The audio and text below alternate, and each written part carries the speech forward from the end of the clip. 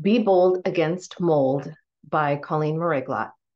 Molds can be harmful to human health and property. Mold is a fungus, which is a microscopic organism that decomposes other debris, such as plant matter. This occurs naturally. When it invades homes or other at-risk areas, such as school buildings and office spaces, it can have devastating results, both to the structure and any occupant. These fungi work to break down materials that become damp, such as wood and other natural substances. They can also damage man-made materials like vinyl, plastics, ceiling tiles, and carpet. Mold can become nearly impossible to eliminate with cleaning alone. One dangerous black or dark green mold is Stachybotrys chartarum, which grows on materials with high cellulose content, such as paper, wood, and drywall. Substantial repairs are often required to eliminate these simple but complicated organisms. Mold growth. Mold plays a vital role in our ecosystem by breaking down other plant matter and digesting organic material, such as dead leaves. According to the Environmental Protection Agency, molds produce spores that can float through the air before they land. They are found outdoors and indoors, and without moisture, they don't grow well. This is not a problem indoors if spores remain dry, but if they land on damp area, they can grow, and if unchecked, cause damage to buildings and furnishings. Common causes of growth occur due to leaking or dripping faucets, roof leaks, condensation buildup, and floods. Once mold starts growing, it should be cleaned and the area dried thoroughly, or there may be a risk to structural damage and or to human or pet health. Effect on health. People with allergies or weakened immune systems are particularly at risk for health conditions from mold spores, but even healthy people can be affected. Indoor spores can be inhaled or touched to cause a reaction. Affected individuals can have immediate to latent symptoms such as headache, fatigue, sneezing, coughing or wheezing, eye irritation, or skin rash. A person with symptoms may also experience cognitive dysfunction. Some molds produce toxic byproducts called mycotoxins that can cause fungal infections. These can be deadly. Even in people without a weakened immune system, prolonged exposure to certain molds can have serious adverse health effects. A current debate regarding fungi is whether some toxic spores may cause certain types of cancers. Diagnostic testing can reveal whether a person has been exposed.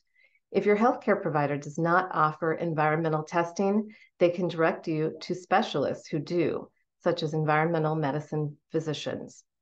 Tests include those to detect mold allergies with a skin prick or a blood test.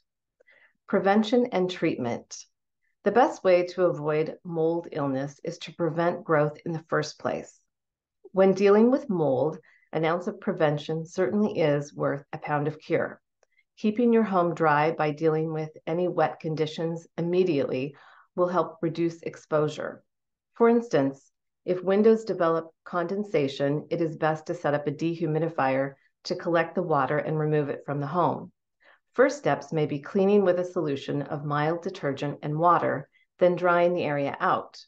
If the mold permeates material, causes structural damage, or persists despite cleanup attempts, it is best to remove the drywall or other structures and replace them.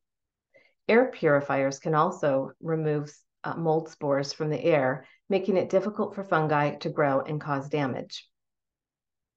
Mold growth can happen quickly, and cleanup or repairs should as well. If the moldy area is small, less than 3 feet by 3 feet, people can usually handle the cleanup themselves. If the area is larger than this, it is best to consult an environmental hygienist. These are specially trained service providers who inspect buildings, test for spores, and plan and implement cleaning and/or major repairs. Molds exist nearly everywhere, so it is almost impossible to eliminate all indoor spores. However, indoor spore counts should be less than those found outdoors. Liability for mold in housing. In a landlord and tenant relationship, Washington law is somewhat favorable to landlords. Landlords have a duty to maintain premises such that they are fit for human habitation and not to endanger the health or safety of tenants.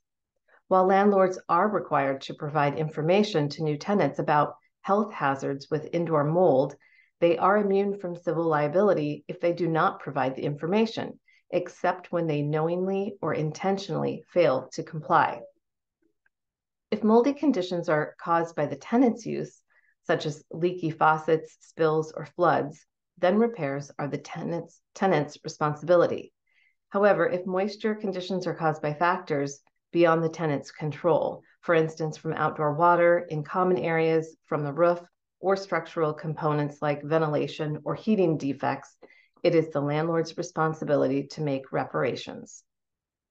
In situations involving homeowner associations, there may be some duty on the HOA depending on the contract provisions and the cause. Private homeowners are responsible for mold issues unless a causal connection makes a contractor or other entity liable. The source of moisture is an important fact that will likely determine duties and liability. As we head into fall, the best prevention is to keep your home dry and repair any moisture issues before mold sets in. Proactive steps may avoid unnecessary health issues and destruction of property. If you find mold in your home, be bold against it. This article was written and read by Colleen Mriglot, a personal injury attorney practicing at Sherrard McGonigal, Tizano and Lind on Bainbridge Island.